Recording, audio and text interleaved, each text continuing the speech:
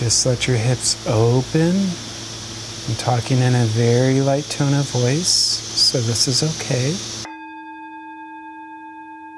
Ground your sit bones onto the ground and go deeper and deeper and deeper. Do you feel your seething hatred for me yet? And down into pigeon.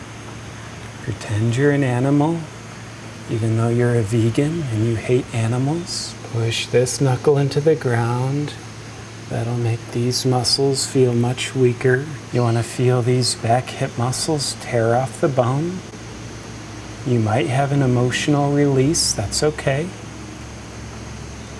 Do you want to have an emotional release? Keep your belly button drawn in and take nice deep breaths, even though you can't do that when your belly button's drawn in. Feel how this just opens up your hips. Good. Monkeys are on the roof. Good. Maybe the monkeys just want to be fed some bananas. Maybe. And maybe you want to progress, bringing this foot over onto this knee. I'm not telling you what to do. I'm just saying maybe you want to. Very passive aggressively. And just melt your rib cage into a melting motion. Float the right leg up. No, you picked it up. Go back down. And I want you to float it up.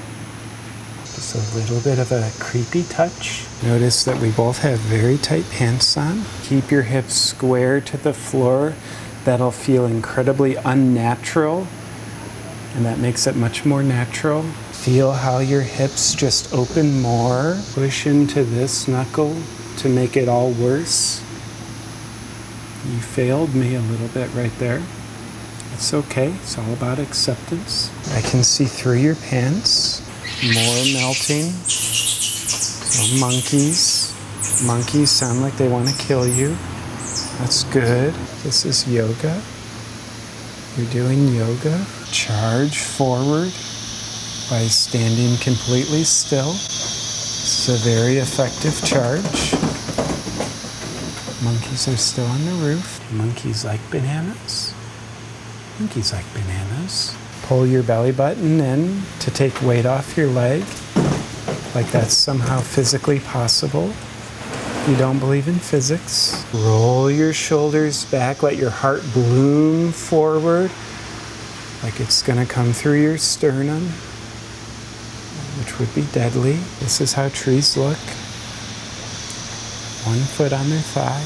I'm only looking at appropriate parts of you right now. You can trust me. I'm certified. Close your eyes for Savasana. This is the most important pose in yoga.